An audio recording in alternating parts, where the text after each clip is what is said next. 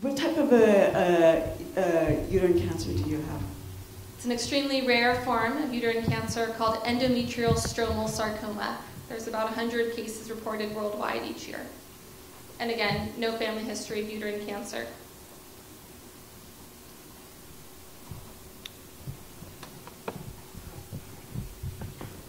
I'm an Oak Park resident. My son successfully operated on for a sarcoma 5 years ago. I also have another question. How feasible is it to clean this thing up without making a horrendous mess? Is it feasible to do it if we have money to do it? And what about the areas that are downstream that are contaminated? The answer is yes, and if we can, we're going to talk more about that after the second presentation of the evening. We'll be talking more about the cleanup in particular. Other questions now or comments regarding the embassy investigation or for these community members? My name is Robert Hasley. I came from Kaiser Permanente this afternoon. I have lymphomic cancer and B-cell briquettes, okay, fast growing. I'm out of remission. My parents both had cancer. We came to this community in 1964, okay? My wife has a thyroid problem. I think that's just pretty sad. We lived down in 1964 in a place called Ten Oaks Trailer Court, right on Los Angeles Avenue, line of sight of what would be the hill. And we showered, drank, and bathed in water from the well, right off of Los Angeles Avenue. So when I read reports that say, well, it just hit the Simi Arroyo and it carried itself out, what about the stuff that was airborne? What about the guys on the hill that I knew that said, when you see a red cloud as a gas release, you want to run the other way because it's going to kill you? You know, these people have the information. And what is the cost of technology and the space race? Is it a cost also in people? And I think we already know what the answer is.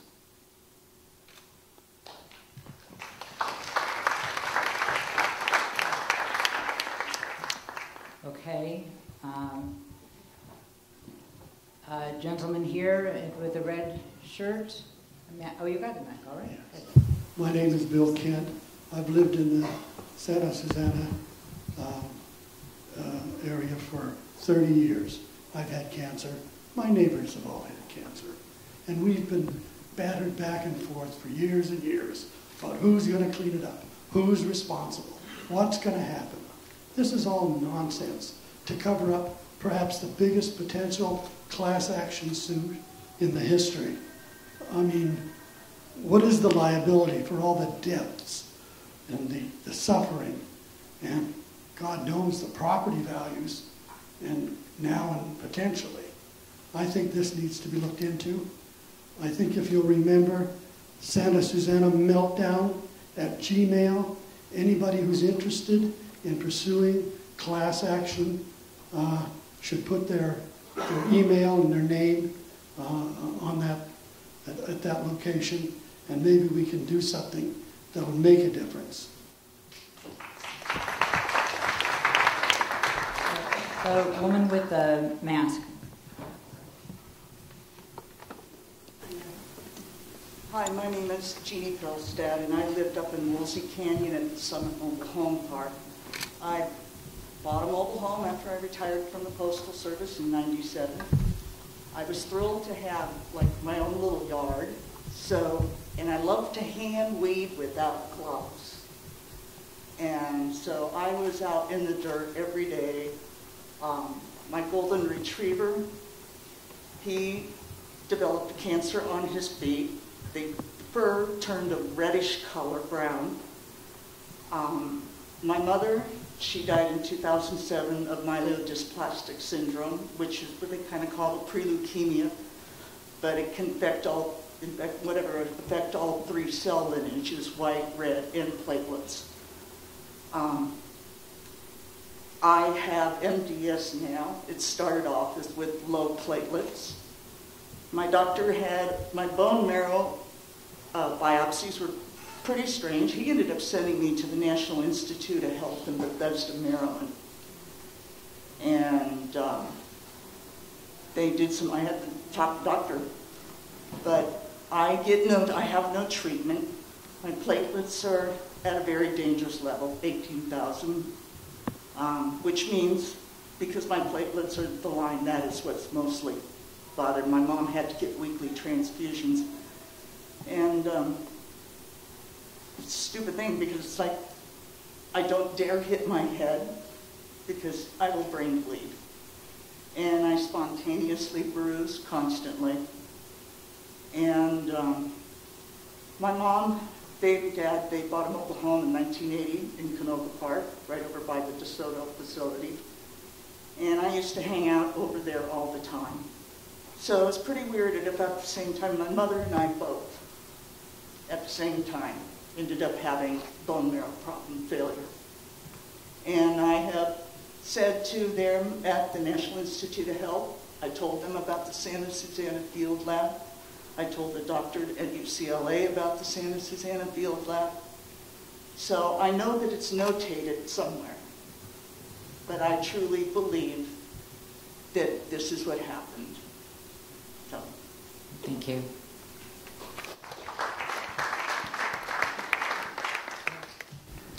Hi, my name is Fabian.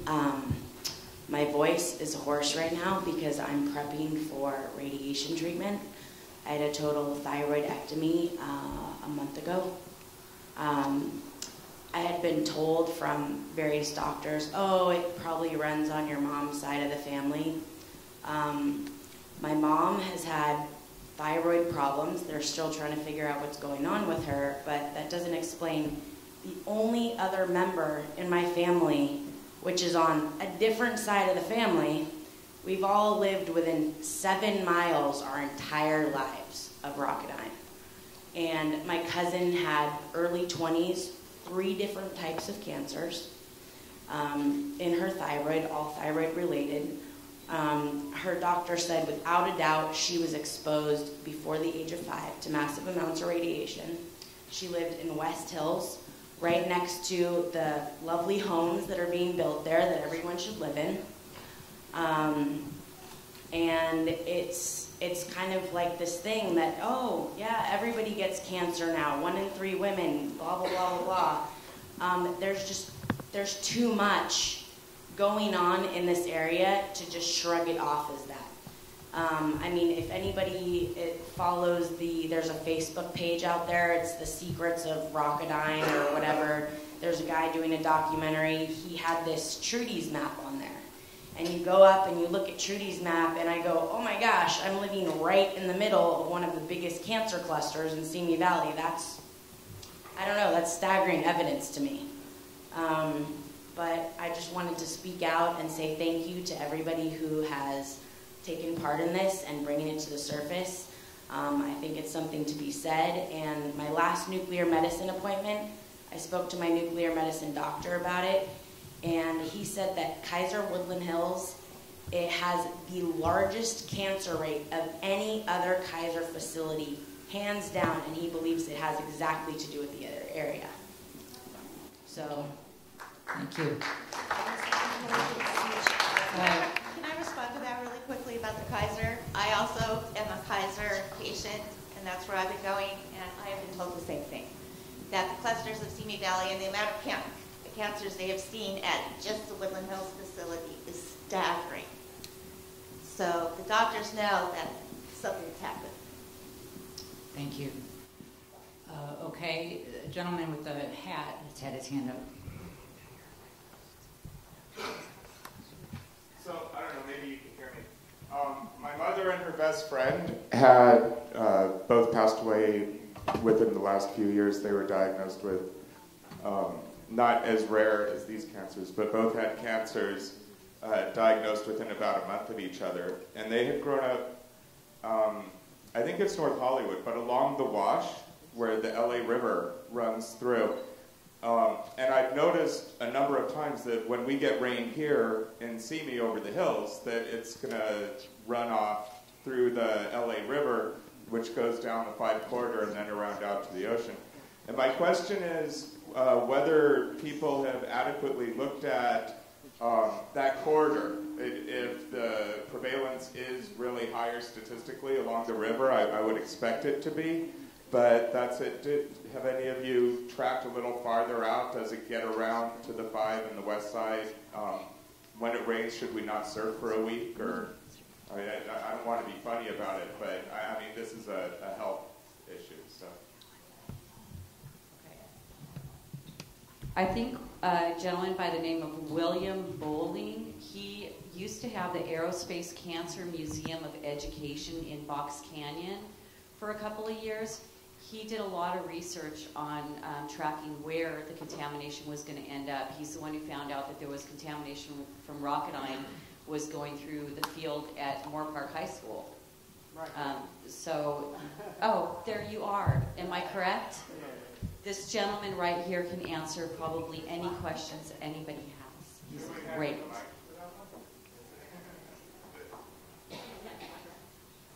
I'm sorry, I don't mean to.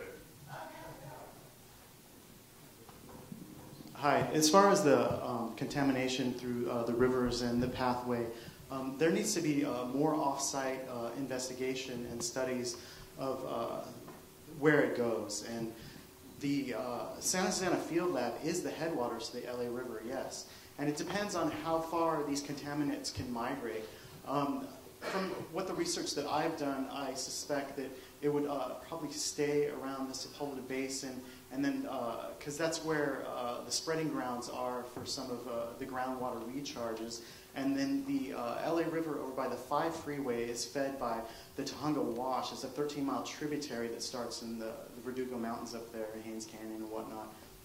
And then there is a Superfund site of trichloroethylene groundwater. The entire city of Burbank underneath there has contaminated groundwater. So there could be other sources, not exactly the Santa Susana Field Lab, but there just needs to be more off-site testing to find out.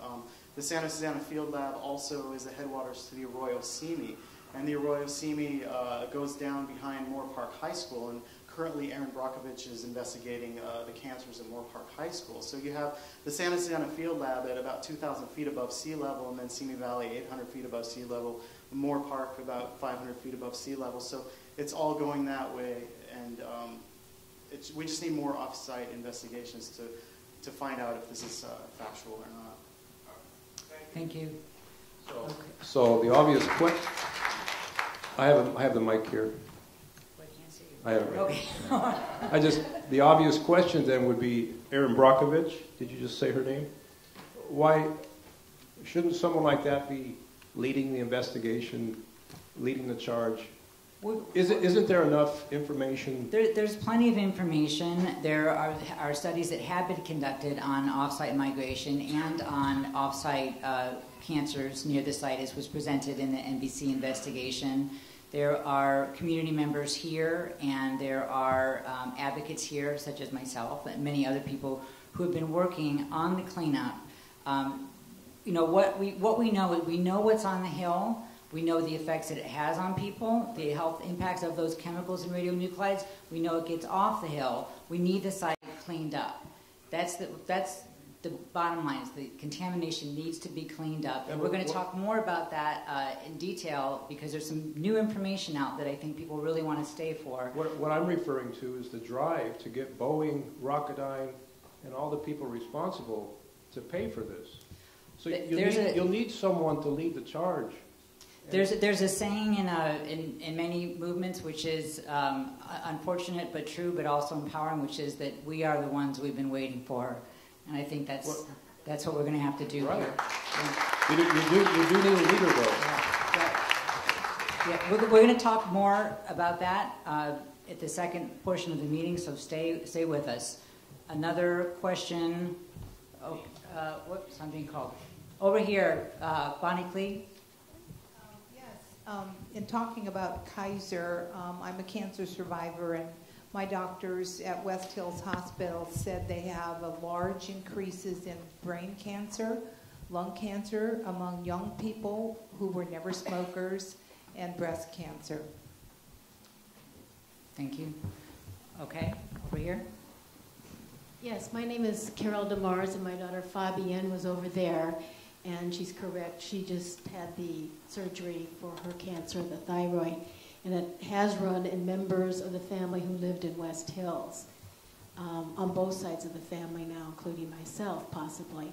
The question I have, though, aside from everyone I know in West Hills who has cancer, is back in 1994, I was a school teacher at the time, but I was home through the first week of January because I taught at an Armenian school and they don't go back till after the 6th. And that week was the worst explosion I have ever heard and felt from Rocketdyne. And we've lived in the Val in Canoga Park since 1948, or West Hills or Woodland Hills. And literally the windows on our house near El Camino High School shook. And I immediately placed calls to both congressional offices for CME and for that part of San Fernando Valley, and they each referred me to the other congressional office. And then I had to go back to school, and then the Northridge quake hit. And from that point on, our house was wrecked, and I never got back to the 1994 explosion. But I've never been able to see any record of it or any knowledge about it, but all I can say is it was huge. Okay. So if someone can investigate that, that would be nice. Okay. No, it was 1994 because it was the week before the Northridge quake. Okay.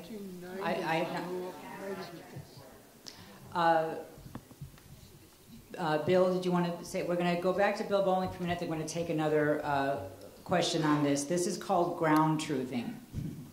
There was an explosion at the field lab in the 1990s, and it killed 2 scientists and injured 1 other. And the Rockwell Corporation was fined $6 million for disposing hazardous waste illegally. They were burning some waste, and they put some concoctions together and blew themselves up.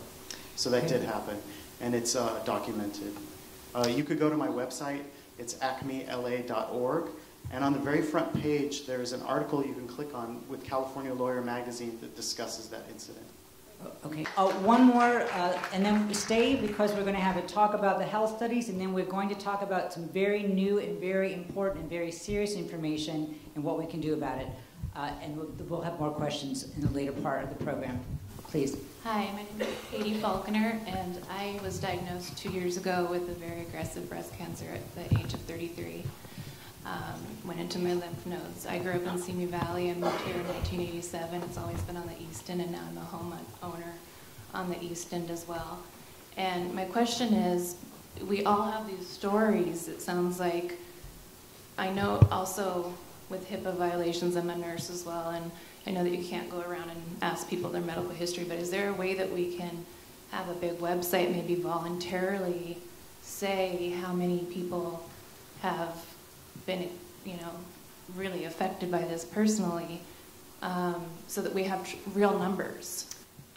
I think so. There's a couple different movements that are happening right now, and I'll give you my card and tell you about one of them, because I think that when people, a lot of people like to stay home and work behind their computers and gather information. We do have studies that are done. We're going to talk about those, but I think that sort of, again, ground truthing is also really important. So I want to thank very much our